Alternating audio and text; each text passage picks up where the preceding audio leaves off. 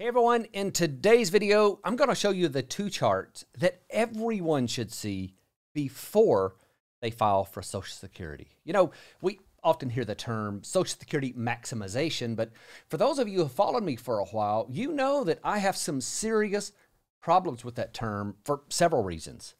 I think it's impossible to separate Social Security from the rest of your retirement income picture and actually make a good choice about filing for Social Security.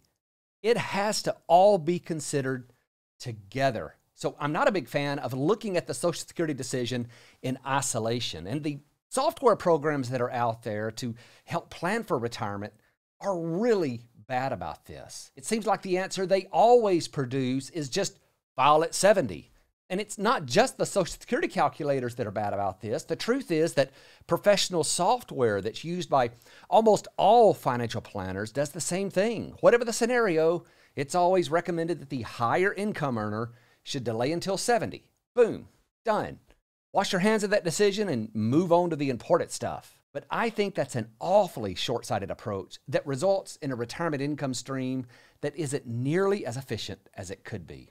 So today, I want to show you a very simplified example of why integrating the filing decision into your overall retirement income plan is so important. And again, this is a very simplified plan, but it is a real plan, so I didn't just manipulate the numbers to get the results I wanted. A client and his wife hired me not long ago to create one of our retirement roadmap plans. Now, they were planning to retire at 62 and wanted to get $7,000 per month in net income and then adjust that every year for inflation. His Social Security benefit was about $3,000 at full retirement age, and his wife's benefit was $1,200 at her full retirement age. Now, for savings, they had around $400,000 in a joint investment account and about $750,000 in his 401k. Now, retirement was getting pretty close for this couple. They were both about to turn 62 and retire, but something I said in one of my videos made them want to get another opinion. Now, they had already visited with 3 other financial planners, and all 3 of those planners suggested the same thing on Social Security. They said that this couple should file for benefits at 70, and then between 62, when they retired, and 70, when they filed for benefits, they should get their monthly income from their retirement savings. Now, the rationale behind this was that once their Social Security turned on at 70, they wouldn't have to take as much from their retirement accounts, and most of their monthly income needs would be met with their Social Security benefit. So in doing that, they would lower their taxes because after age 70, they'd be able to get most of their Social Security benefit with very little taxes. And since that advice lined up with what this couple had already seen in the Social Security software they had purchased and everything they had read online, they determined that filing at 70 was, after all, going to be the right strategy. But then one of them saw my video, how Social Security software leads to bad decisions. And based on something I said in that video, they decided to engage me and my team for a retirement roadmap plan. One of the first things I told them was that we needed to at least look at the numbers for filing at other ages. I've done enough of these plans to know that unless you test different filing strategies, you really don't know how it's going to come out. Sometimes it'll even fool me just when I think I can figure out how someone should file based on simple criteria I do in my head. We combine all the factors and something pops up that I didn't think about. So I always test these out to see. Now, in our initial consultation, I could tell that they were both pretty dead set on filing at 70. They were convinced that this was the age that would give them the best overall result, but that changed when we showed them 2 very simple charts. These charts showed how various filing ages would affect their retirement balances and their total taxes paid in retirement. And I want to show these to you.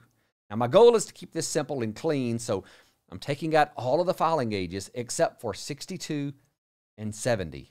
And keep in mind that whatever age they filed for Social Security, the amount of net income to them would be the same. So, for example, if they filed at 62, part of their $7,000 monthly income would come from Social Security and apart from their retirement savings. But if they delayed until 70, then all of their income would have to come from savings up until 70. And then once Social Security kicked in, the amount that were taken from their retirement accounts could be reduced pretty drastically too. So let's see how this worked out. First, let's look at their cumulative taxes paid in retirement. The yellow line is the cumulative amount of taxes they would pay if they filed at 70. Now you can see that right at first, there's very little in taxes, and this is because they had the joint brokerage account and their taxable income was mostly below the capital gains threshold. But then at 67 or so, the taxable account started to run dry and they had to start taking distributions from the IRA, which is all taxable income. And this caused the taxes to start increasing. Now let's look at the total taxes paid if they would have filed for benefits at 62.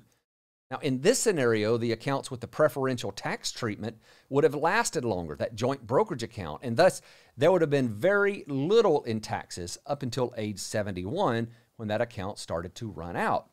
Then the lines would gradually start to get closer and closer because in this scenario of filing at 62, more of the income would be coming from a taxable source, the IRA, than it would at 70. But for this couple, they'd be 89 years old before filing at 62 would cost as much in taxes as filing at 70. Basically, if they lived to age 90 and the tax laws didn't change beyond what we know right now, filing at 70 would cost slightly less, but it's really within the margin of error. So I'd call that a wash and say that the tax cost is about the same if they live to age 90. Now, if they die before, the tax cost of filing at 62 would actually be less. So that's part of the data that's important in making a decision, but not really conclusive enough to be the determining factor. So let's look now at how their filing age would affect their overall portfolio balance. Again, the yellow line is their total balance if they file at age 70. You can see that it takes a pretty big dip in the early years, and that's because they're taking all of their income from their retirement accounts. And now look at the account balances if they file for benefits at 62. It's nearly a straight line. And in fact, by the time they hit age 70, there's nearly a $500,000 difference in the account balances. And by 85, this is a $688,000 difference. This is simply the time value of money at work, and it really highlights that in some cases, by trying to maximize Social Security, you are minimizing your retirement savings. And the reverse is true as well. By minimizing your Social Security and filing early, you could be maximizing your retirement savings. Now, some of you may already be looking at the numbers and thinking, I'll bet he's using a really big rate of return. In fact, I'm not. The returns modeled out here are the JP Morgan capital market assumptions, which are working on an average of about a 7.4% rate of return. Now, does it always work out this way? Absolutely not. We cannot assume that filing early is always going to be the most advantageous strategy. Just changing one or two assumptions could easily swing this the other way for this couple where filing at 62 didn't make as much sense. For example, I've never thought the goal of retirement is to die rich, so I also talked to them about increasing their retirement income. Now, sometimes that's tough when you've had your head down working and saving for 40 years. Spending what you've accumulated can be pretty frightening. But if they were to increase their income needs, that would likely change the comparison as well. The other thing that could change this for a client would be if they had a pension or a different mixture of taxable and tax-deferred accounts, or their income needs were different, or a few other factors. The simple truth is, when you're trying to figure out when to file for Social Security, there is no one-size-fits-all answer or rules of thumb that you can use. Everyone's situation is different, but automatically ruling out filing earlier is not a prudent approach to retirement planning. There's a consequence to filing early, and there's a consequence to filing later. And I would encourage you to be fully aware of how all of these decisions come together before you retire. Your retirement deserves to be well planned out and thought out. You know, I often say that getting ready to retire is like planning for a long road trip. With today's technology, the first thing any of us do before a long trip is to look at the route on Google or Apple Maps. That stretches that blue line from where you are to where you're going. And based on that, you can tell how long it's going to take, if you need to plan to book a hotel, where you need to stop for meals, and even look at alternate routes. You know there'll be other little decisions to make along the way, but you could plan a lot of the big things in advance. And that's exactly what a written retirement income plan should provide. This document should tell you year by year where your income is coming from, how much it should cost you in taxes, and what your final balance should be. With a properly drafted plan, you shouldn't have any doubts about the sequence of distributions or the dates you need to file for Social Security. And if you're getting ready to retire and you don't have a plan like this, you should.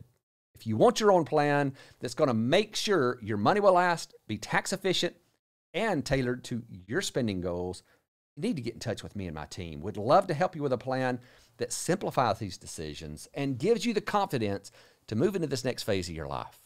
If you want to get your own plan, there's a link down in the description where you can read more and you can book a meeting with me personally to talk about it.